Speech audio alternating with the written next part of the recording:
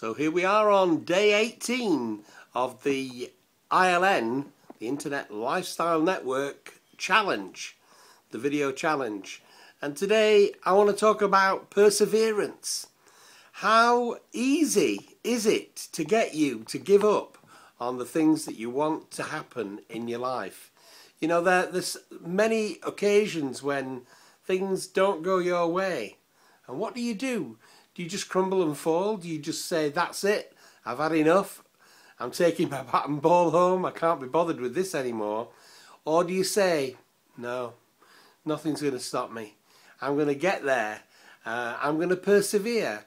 It might not be easy, but I'm determined, I'm totally impassioned, I must have my goal.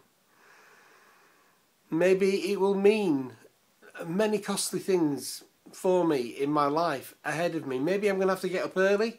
Maybe I'm going to have to go to bed late. Maybe I'm going to have to go through some training again that I thought I'd already got through it. Maybe there's so many things that you've got to do to get to where you want to be. But will you be stopped? Will anything stop you?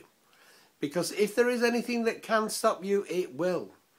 And if you are wanting to build an internet business, if you're wanting to work from home, if you're wanting to earn your keep at home, then it might not be as easy as you think. Maybe just spamming a load of affiliate links is not going to work. I don't think it'll work. I'm sure it won't work. And yet people just so flippantly send them out as if to say, buy from me, buy from me, buy from me.